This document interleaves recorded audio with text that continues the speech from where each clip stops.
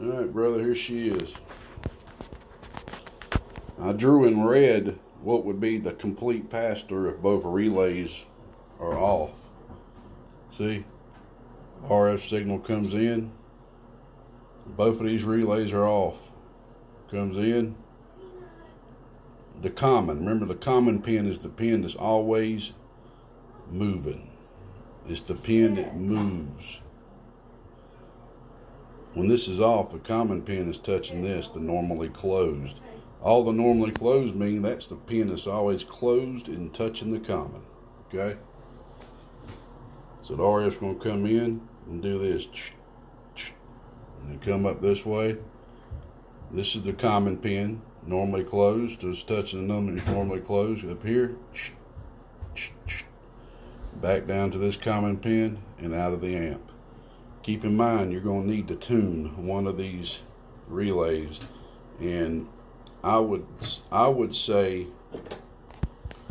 the best relay to tune is what relay do you think is going to be on the most? It's hard to say. So eeny, meeny, miny, mo, which relay you want to do, but you need to take one relay and tune the pass-through. Now when you tune that pass-through, you're tuning the pass-through for both relays. So if one relay goes off, yeah, it's going to change a little bit because you're only going to be using one relay. But what I would tell you to do is do the pass-through on the big relay because that's got the most inductance. So do your pass-through tune on this relay, okay? Alright. If 2 pil is on, 8 pil is off. RF comes in. Now the relay's keyed, so now it's touching the normally open. Comes this way.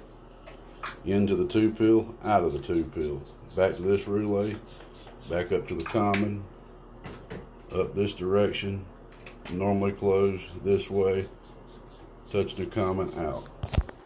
Alright, let's say if the 8 pil's turned on, 2 pil's turned off. Comes this way, this relay's turned off, so it's going to come up to the normally closed, down to the common, this way.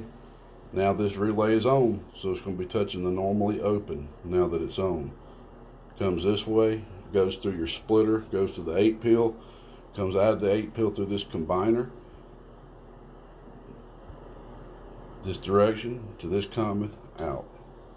And I don't think you're smart enough, my friend, through all the Gatekeeper Academy teachings, that I don't have to do the flow for if both relays are on.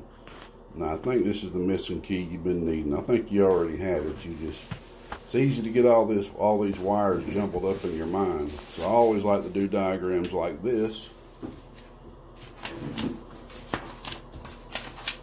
Oh, never mind. I saw blank paper. I was going to show you my other diagrams. I always like to use different colors. I'm going to be honest, man. That's the way my brain works like a kid. When I see different colors, it makes me follow things easier. Just like an old coloring book. I'm gone.